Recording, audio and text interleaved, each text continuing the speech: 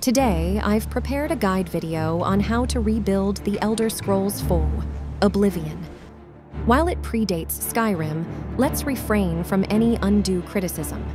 The reason behind creating this video is twofold. Firstly, knowledge about Oblivion modding is gradually fading, so this video aims to pass on that knowledge to the present and future generations. Secondly, it's to offer fellow Elder Scrolls enthusiasts a richer experience in Cyrodiil.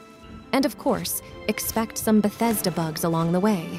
I'll be introducing even more mods than in our previous must-have mods series, so things may move quickly, but I hope you'll keep up. Wishing you success, let's dive right in. The first thing you need is Mod Organizer 2. I will unconditionally use the installation method based on Mod Organizer 2. You can download Mod Organizer 2 or add Oblivion through the Player Instance Manager that already has Mod Organizer. The installation method is almost the same as installing existing Skyrim mods, but please keep in mind that the OBSE plugin must be installed in the Game Data folder where Oblivion is installed. Then, click Settings, set the exact path as shown in the video, and remember the path so you know where the file is installed. Next is Oblivion Script Extender, OBSE. OBSE can be understood as the Oblivion version of Skyrim's SKSE. The latest version is version 0021. Download and unzip it to the folder where Oblivion is installed. Don't forget to register OBSE through the Mod Organizer. The registration method is the same as registering Skyrim SKSE in the Mod Organizer. Now, let me guide you on how to rebuild the interface. The method I highly recommend involves using NorthernUI, Loot Menu, and Coffee UI. NorthernUI transforms the default interface of Oblivion into a style reminiscent of Skyrim and SkyUI. Not only does this mod alter the interface, but it also enables playing Oblivion with a gamepad and allows for adjustments to camera settings. With the ability to rotate and move freely in 360 degrees, NorthernUI significantly enhances the Oblivion experience. Additionally, Loot Menu provides real-time item information from containers, making it the preferred method for item acquisition. By adding Coffee UI, you can further refine the interface, including NorthernUI Rumble, which introduces controller vibrations, completes the foundation for a perfect rebuild. To use Loot Menu, make sure to download Link and Menu Q, both of which are listed in the description, and install them in order. Next up is the OBSE plugin. I'll be introducing mods that are exclusively composed of OBSE plugins without any ESPs. Please make sure to install these mods directly into the data folder where Oblivion is installed, rather than using Mod Organizer. First, let's talk about WalkBlessed. This mod functions similarly to Skyrim's True Directional Movement. It supports character movement in 360 degrees, whether you have a weapon drawn or are unarmed. Additionally, you can switch to shoulder view camera through I&I settings, making it a versatile and useful camera mod. However, it has a slight conflict with the previously mentioned NorthernUI. If you're using a keyboard, open NorthernUI inside the OBSE Plugins folder and disable pad usage. On the other hand, if you're using a gamepad, make sure not to download the latest version. Instead, opt for version 15.4. Next up is EngineBugFixes. This plugin is crucial for addressing various engine-related bugs, making it a necessary installation. It systematically tackles a substantial number of engine-related issues, ultimately enhancing the stability of Oblivion. Additionally, there's Oblivion Display Tweaks.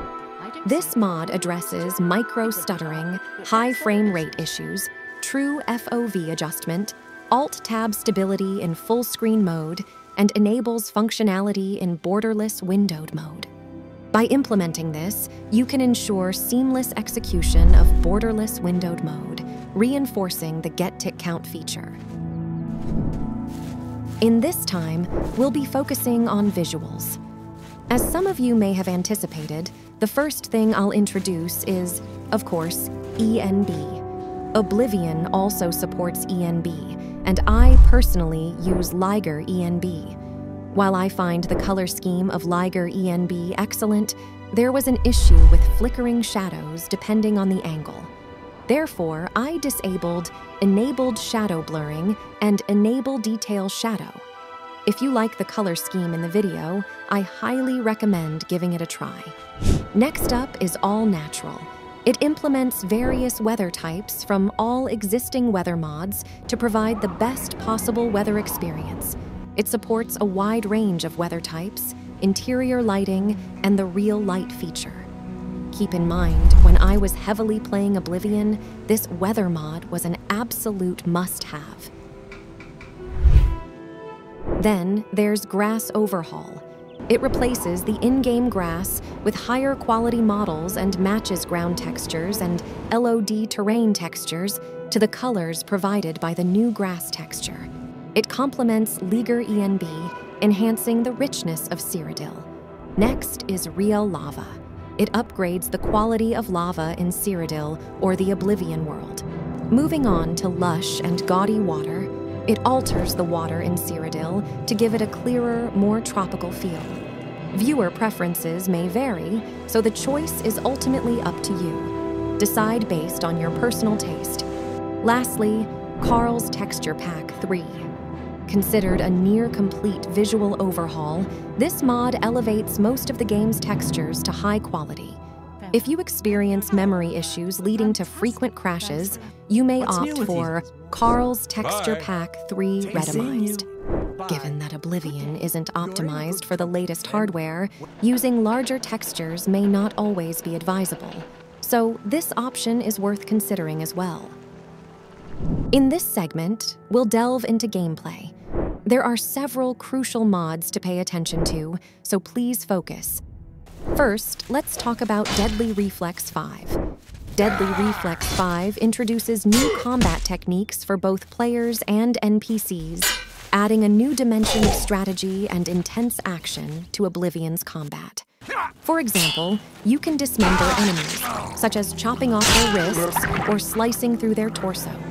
During combat, both players and enemies can perform bash attacks against their opponents, and sometimes send them flying with a well-placed kick, allowing for the opportunity to plunge a blade into a grounded foe. This excellent mod includes various features, such as the ability to swiftly dispatch enemies while in stealth, or quietly dispatching sleeping foes.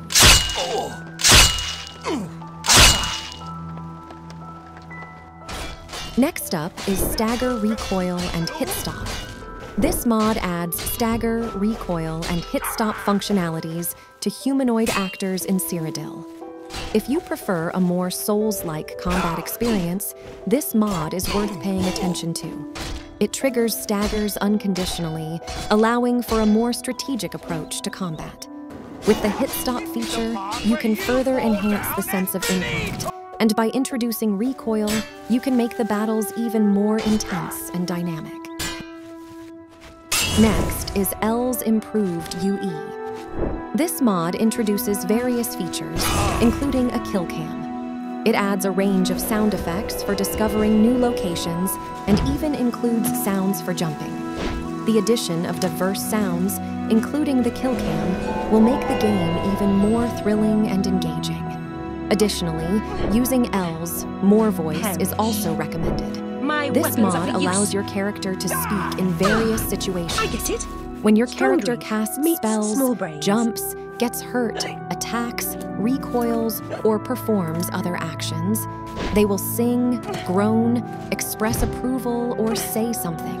If you can't This be strong, adds at depth least and be smart. realism to your character's If you can't be interactions. strong, at least be smart.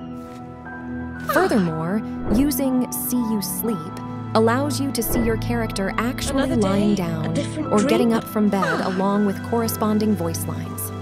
With the Scouter mod, you can monitor the health, magicka, stamina, and level of all actors in real time. Next up is No Leveled and Balanced Oblivion. This mod changes all actors in Cyrodiil to be non-leveled. Rather than scaling with the player, the levels of all NPCs and creatures are fixed. Basic healing spells are also removed, and various aspects of balance, such as camera and character movement speed, are altered. Furthermore, the loot items and reward system have been changed. This means that you'll need to open the boss or final treasure chest in each dungeon to find satisfying treasures. In addition, creatures are completely overhauled, with many high-quality creatures being added. This mod aims to change the game's environment while preserving stability as much as possible. Be aware that the added creatures and the altered bandits are significantly leveled up, which will increase the game's difficulty. This is a corner where you can upgrade characters and NPCs. First, I will introduce Oblivion Character Overhaul, which is a mode that completely improves Oblivion's character head. New head shapes, skin textures, normal maps, eye textures, and new hairstyles for all races, including the Dremora and Shivering Isles races. It gives Oblivion's characters a more vibrant, modern feel, and can be used with a variety of additional mods to create even more compelling characters. Next is Yapa race. This race mod adds a female race called Yapa. The quality is quite high, so I am using it as my character. If you like it, please try it. Lastly, we have Sounds of Cyrodiil. Sounds of Cyrodiil meticulously places over 5,400 sound emitters in the game world, playing more than 200 sound effects from these points. This means that no environment or cell is devoid of sound. Depending on the time of day, you'll experience different atmospheres. During the day, you might hear echoes of people shouting in the streets, the sounds of doors opening and closing, and carpenters sawing away. At night, you'll encounter cats engaging in territorial fights, dogs barking, and inebriated individuals raising their voices. In dungeons, you'll hear different sounds based on the types of enemies residing there. In a dungeon teeming with the undead, you'll hear zombies groaning and souls screaming, while in a Daedric shrine, the voice of a demon echoes in the vicinity. Since most sound effects have random delays and directions, you won't be able to predict when or where the next sound will come from. This helps maintain tension in dungeons and prevents monotony in cities and taverns, enhancing your immersion in your journey. With that, we conclude the Oblivion Rebuild Guide.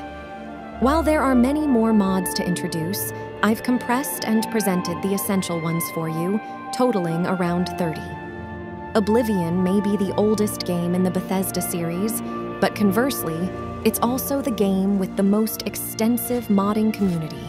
Therefore, depending on how you choose to mod, there's plenty of room for you to create your unique version of Oblivion. If you found this video helpful, I'd greatly appreciate it if you could subscribe, like, and hit the notification bell. Additionally, any support on Patreon would significantly contribute to my video production. Until the next video, I bid you farewell and wish you a delightful journey in Cyrodiil.